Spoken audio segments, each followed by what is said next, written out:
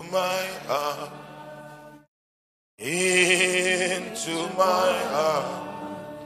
Come into my heart, Lord Jesus. Come in to stay. Come in today. Come in to my heart, Lord Jesus.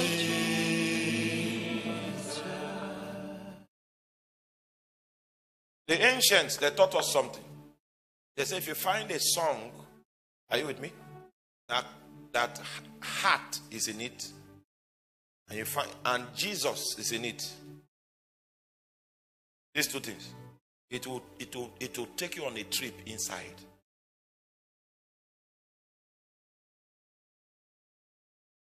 But today you sing about fire. No. Go deeper. Come in today. Come in to stay. Come in to my heart, Lord Jesus. Come in to stay. Come in today. Come in to my heart, Lord Jesus. Come in to stay. Come in today. Come in to my heart, Lord Jesus. If you cultivate your heart diligently, you will find wisdom, not just for yourself, for your community, for your nation. Being in power, for instance, is a curse if you don't have wisdom. There are some states in this country, I'm wondering why somebody will say he's the governor of that state when he's totally devoid of wisdom. The activities in the place happen without him, and he will still be talking on the microphone. Oh, if you cultivate your heart. If you cultivate it, that's where he sees. That's where reverence is born. And he sees that you reverence him in there.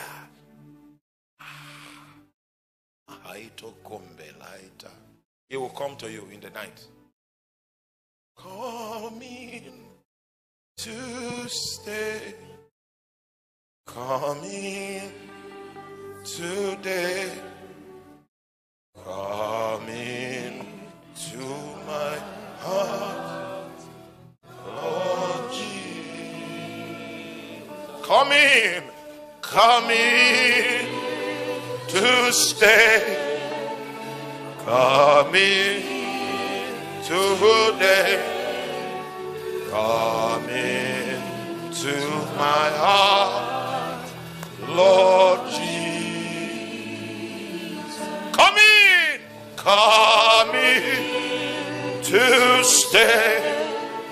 Come in today. Come in to my heart, Lord Jesus.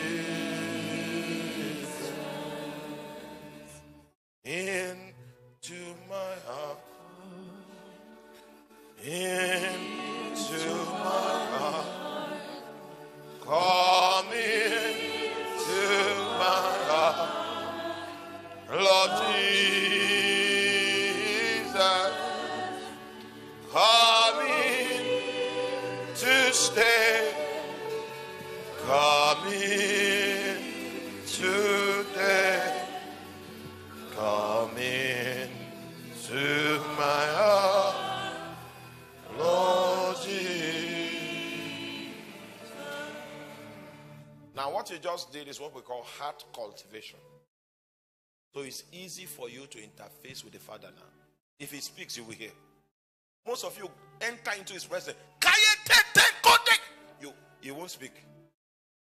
You didn't cultivate the inner membrane. There was no cultivation.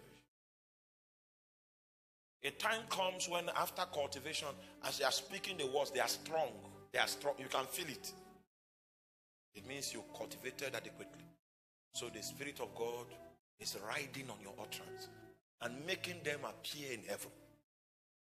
Oh, coming to stay, coming today, coming to my heart, oh Jesus, coming to stay, coming today, coming to my heart, Lord Jesus.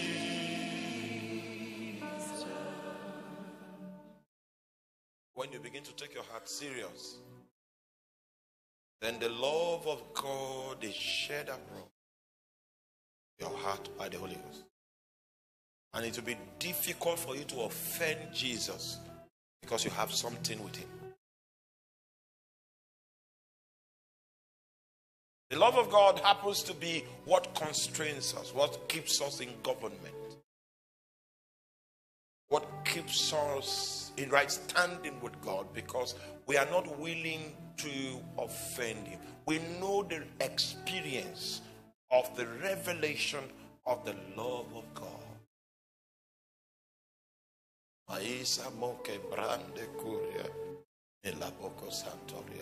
This is what I do in the closet before I come to preach. People say I'm powerful. I break down before him. Then he will look at me. I will open the ears of the deaf. If you have relationship, you can get anything else. You can get power. You can get wisdom.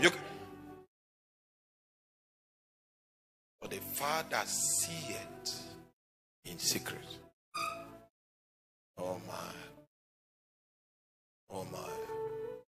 Haven't known this? Can you speak to him from your heart? Learn how to talk to him without speaking words from your mouth. Don't say anything from your mouth. Just use your heart to talk. Use your heart to talk. Talk from your heart to him. If you are really doing what I say you should do, you shouldn't be looking at the preacher. If you are looking at the preacher, it means you are not practicing. Talk to him from inside.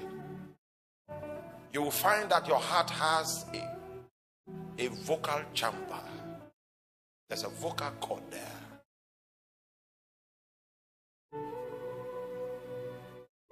Zaito kimbro osketa.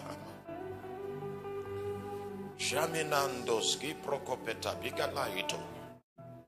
Shima hambroske tokilo bala musketa mesolida galebo.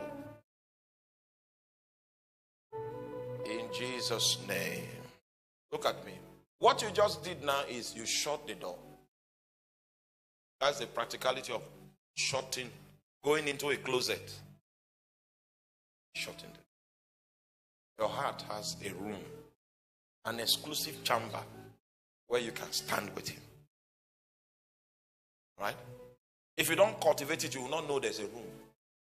And in that place, the utterances that flow from there flow through the reins of your heart. It's the purest form of intercourse. That's where he picks your desires from. There is a room there. There is a room there. That's where I meet him. When I've met him there, I can come to the crusade ground and shout hallelujah. That one that I met in the privacy of that environment, he will come out in the open to defend every discussion we had there. Oh my. Oh my. Oh me. If we push this service for 5 more minutes, he will come here. Because we have spoken in that place. There is a room where only you can stand. Right there in your heart. Coming to stay. Coming today. Coming to my heart. Lord Jesus. It will start becoming real to you. Because he will begin to show you his shape and his form. It will be so real that you can cry. You have shut the door. What is happening from within you, not from outside of you. And it grows with intensity. And if you have known him in that inner chamber, that inner place, the secret and the inward parts, if you have known him there, there is nothing that happens on the outside that will be strong enough to break you.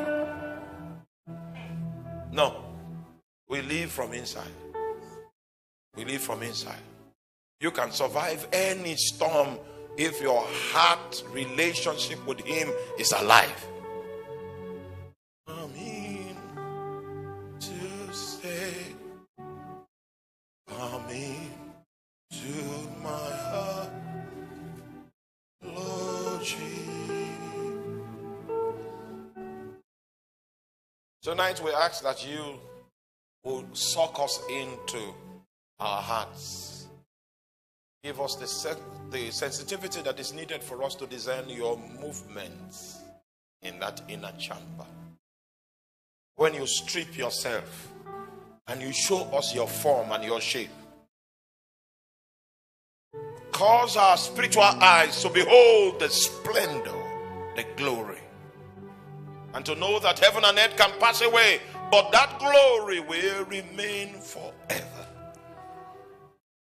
Lead us and reveal yourself in the secret and inward parts, that our faith in you might be strengthened, that our confidence in you might be renewed, that we might have what it takes to stand before the enemy and say, it is written that man shall not live by bread alone, but by every word that proceeds out of the mouth of God.